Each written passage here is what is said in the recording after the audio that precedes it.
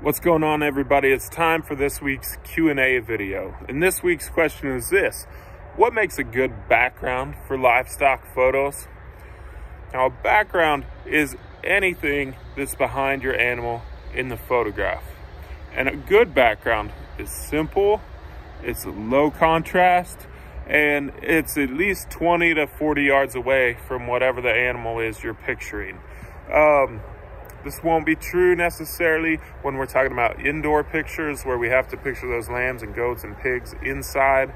But for anything we want to photograph outside, I think you want to have that background, 20 to 40 yards away from you behind the animals. And that is the key to making those animals stand out in their photographs and really fill up the frame and pop off of the backdrop.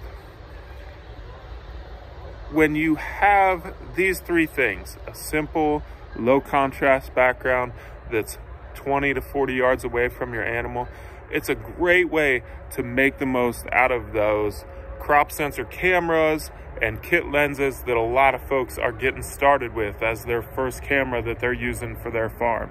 And so you can really do a lot to improve your images if you will do a good job of selecting your background and all of the elements that show behind the animal in the pictures.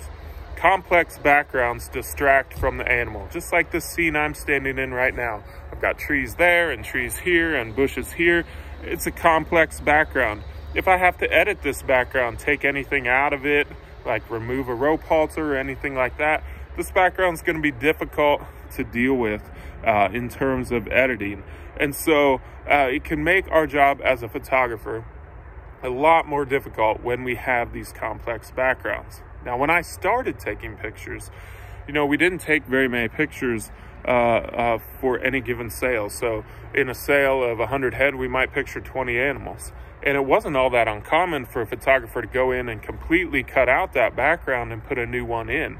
And if you look back at some older photographs, you can still see that today. But that is not efficient.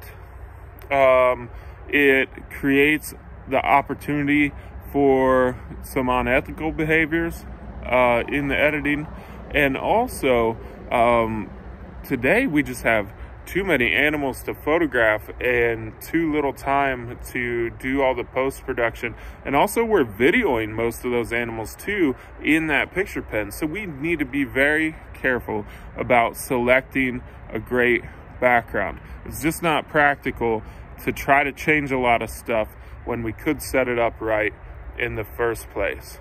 So remember, a good background is simple, it is low contrast, and it's far away from your animals wherever they're standing. So guys, if you are watching this in January 2021, all of our entry-level courses are half off. You can check that out at learnlivestockphotography.com.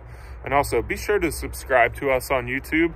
If you're seeing this video on YouTube or elsewhere, get subscribed there. That's where we're going to put all of our best free content. All of the videos that we make are going to live there so you guys can watch them. Hope you have a great week.